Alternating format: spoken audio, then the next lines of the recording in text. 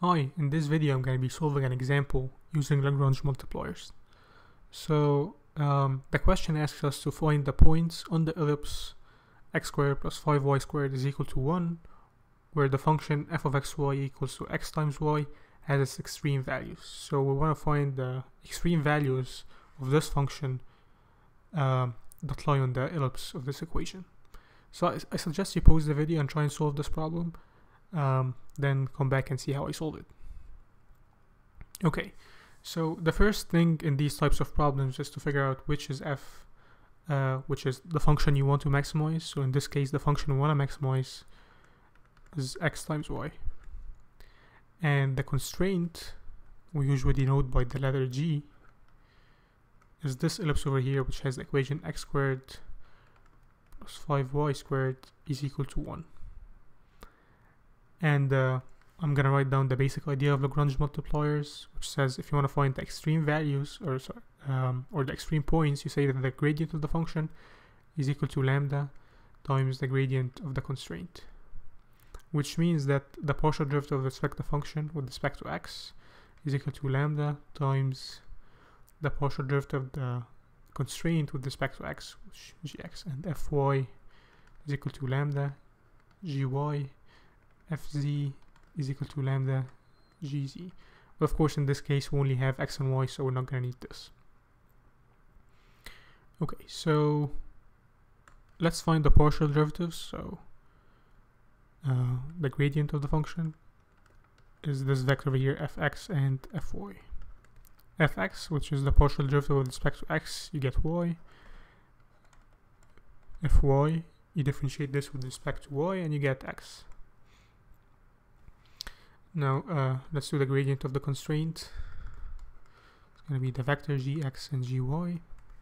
So gx is you differentiate the constraint with respect to x and you get 2x. Gy, you get 10y.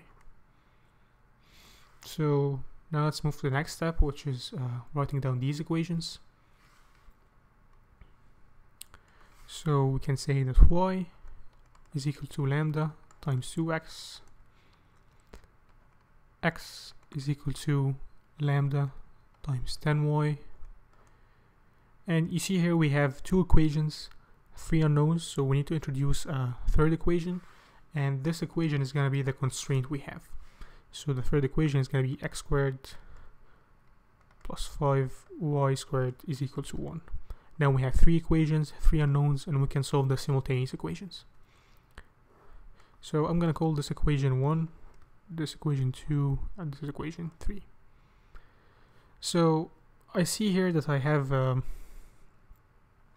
x is equal to lambda times 10y, so I'm going to introduce this equation into equation 1.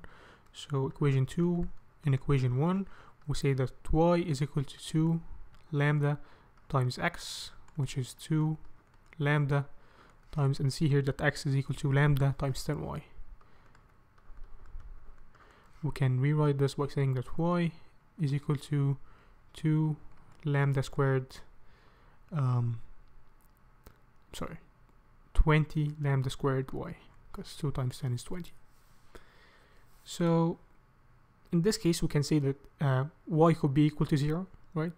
So y is equal to 0, that's one solution to this equation.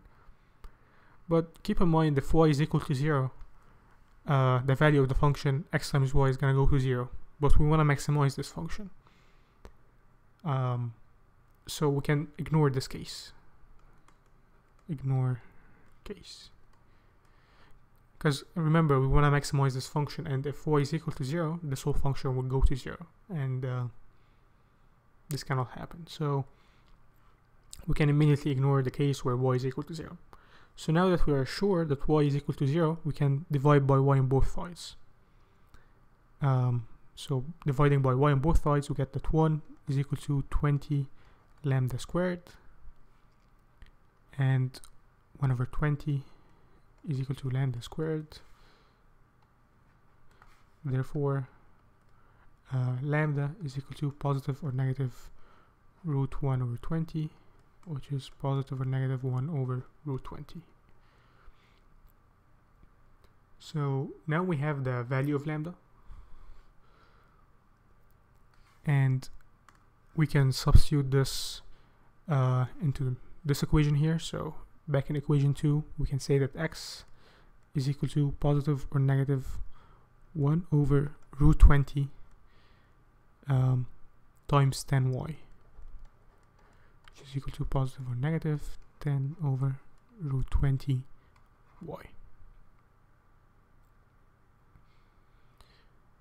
Okay, so let's simplify this. We can say that x is equal to positive or negative 5 over root 5y. So now we have a new function we're gonna introduce. Let's call this 4, and I'm gonna introduce function 4 into function 3. 4 into 3. Remember, 3 was x squared plus 5y squared is equal to 1. So x squared was gonna be positive or negative 5 over root 5 y all squared plus 5y squared is equal to 1. So this is going to be 25 over 5 y squared plus 5y squared is equal to 1, which means that 10 y squared is equal to 1. Therefore, y squared is equal to 1 over 10, and y is equal to positive or negative 1 over root 10. So now we found the value of y, and we can substitute this. Let's call this equation number 5. 5 into number 4, and remember this is equation 4. So we get that x is equal to positive or negative 5 over root 5 times y, which is positive or negative 1 over root 10. And of course you're gonna get 4 different cases when both are positive, or one is positive and the other is negative, and so on. So when you multiply this, you get that x is equal to positive or negative 1 over root 2. So now we want to list all the points we have. So all the points where we can get extreme values are when both are positive, so you get 1 over root 2 and 1 over root 10. The other case when x is positive and y is negative, so 1 over root 2 and negative 1 over root 10. You get negative 1 over root 2 and 1 over root 10. And finally, the last case when both are negative, negative 1 over root 2 and negative 1 over root 10. And these here are the points where you get the extreme values.